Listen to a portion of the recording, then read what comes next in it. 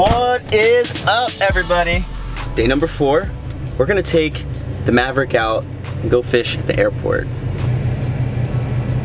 100 degrees, feels like 111. So it's a little bit warmer than yesterday. But I've got some Gatorades, I've got some water. Put some sunscreen on, we'll be fine. Hopefully we can go out and catch some fish. I've only caught 10 fish so far this month. And I think that I need just a good numbers day. I don't know if that's gonna show up today or not, but we're gonna get out on the water and go catch some bass, maybe run into some snakehead, and probably catch some slimy old catfish.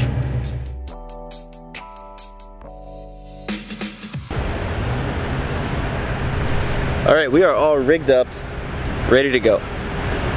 Forgot my paddle. So, probably gonna go up and fish this outflow of water, do that for a little bit. If there's nothing popping, we'll come down and fish some pads. So, let's get this baby launched. Oh yeah, sandals off. Oh baby. Make sure everything's tight-ish, tight enough. That looks good. So I've fished off of this Vibe Maverick 2 times. This is my 3rd trip out on it. And I am just so freaking impressed by this thing. It's a lot of fun. It's super stable. I love being able to stand up. It's got plenty of room. It's pretty fast. It takes like minimal effort to paddle this thing. It's just pretty awesome. Really nice for getting out on small bodies of water like this where I couldn't bring the John boat, or wouldn't really want to bring the John boat. You know, just throw this in the bed of the truck. It's super light too, so like loading it up, taking it out, putting it into the lake, super easy to do by yourself.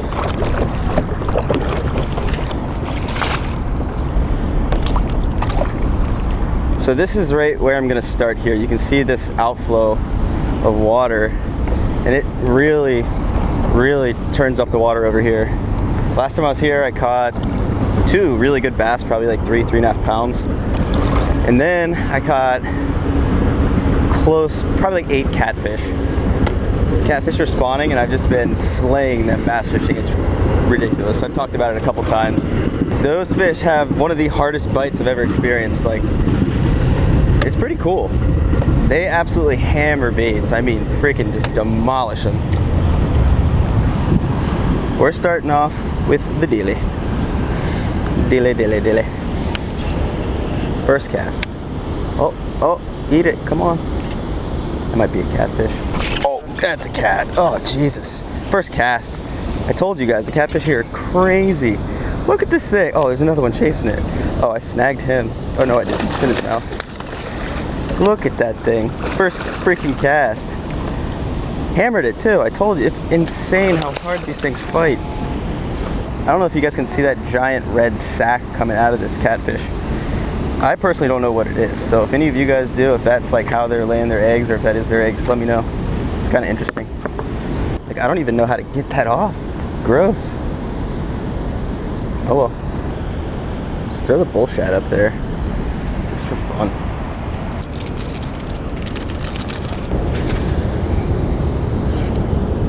Kind of nice. It's like a trolling motor. Just pull myself wherever I want to go. We're gonna come back to the bullshit. I just see something I really want to throw at real quick. We need some numbers. We need numbers. A little crawl on a shaky head next to some wood with a bunch of current. I don't know, maybe not. There's like 2 nice eddies on each side of this outflow that you think bass would just freaking sit in and just get crushed.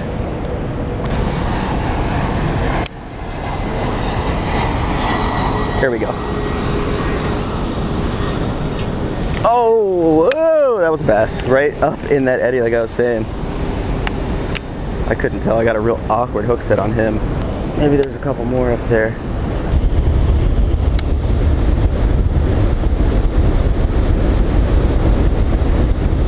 There it is. Oh yeah, come here. That's what we were looking for. A little 1-pound bass on the scrounger. This has become my favorite freaking bait to throw this summer, thanks to my buddy John. See you, dude. That's number 11 for the series. I'll take it.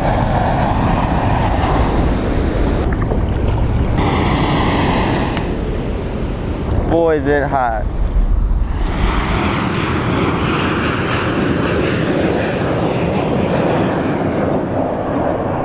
It's been probably 2 hours since I've gotten out. 1 bass, missed a bass, 2 catfish. I've kind of worked my way down that bank from that outflow. I'm fishing some pads in shallower water now. I'm gonna throw a frog around a little bit. I'm gonna throw that sprinkler frog around and just try something different. I wouldn't really say the bite is on by any means, but you know, we'll figure them out. We got probably 2 or 3 more hours out here. I thought it was gonna storm there for a bit, but luckily no rain yet, knock on wood. Let's go get some fish, boys. Sprinkler frog.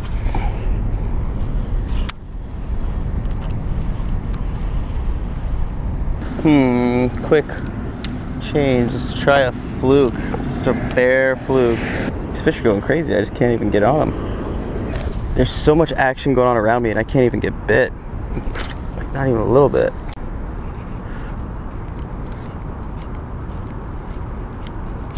Oh, there we go. There we go. Switched over to the fluke. Just the bare fluke. Second cast once I got over here, this dude crushed. I think this is the size of the fish that I've been seeing jumping around, but there's a bunch of them. So there we go, number 2 for the day.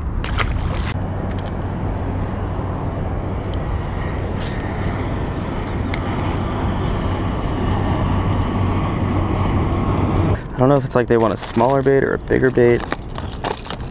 There are some bigger fish in the mix that are jumping out here on this flat.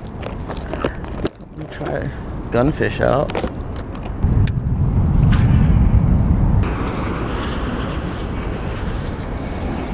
These fish are absolutely punishing me right now.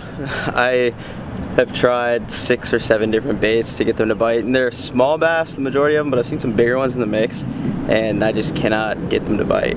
I switched up to a fluke, and I had that one fish, probably like 12 inches, maybe 10 eat.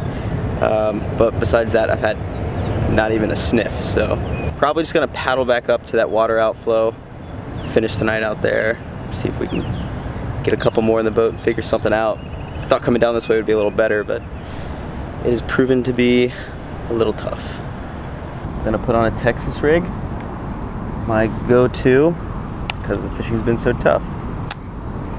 When in doubt, do what you like and what you're good at. I don't think I'm that good at fishing it, but I catch a lot of fish on it. Oh, there's a bite. Oh, he let it go. Something just rocked it.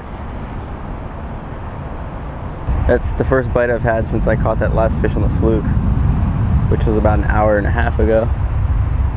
Slim pickings.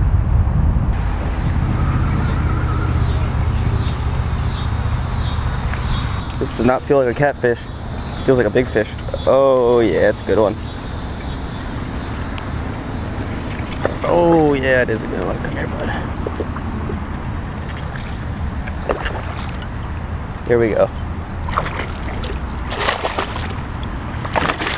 Come here. Come on the Mav. Oh yeah, he wanted that too. He crushed it. Oh my god. There we go. Probably a 2.5 pounder. Third fish of the day. It's been a grind again. I think I might get on a few more now that the sun's down. It's cooling off. I put the Texas rig on and probably 10 minutes later I caught this. So fish what you're comfortable fishing when it's really tough. It'll help. See you. Yay, got one. Finally. Alright guys, I'm just gonna basically let the wind drift me in and fish this Texas rig back to the ramp. Alright guys, that's it. I'm donezo. I see you back at home. Made it home. Oh. Tackle warehouse package. All the goods. Please release me. Got some flukes, trick worms, a jackal frog, which I've really been wanting to try for a while. Dealies. Another frog. Can't show you those. Well, yeah, it's the next day.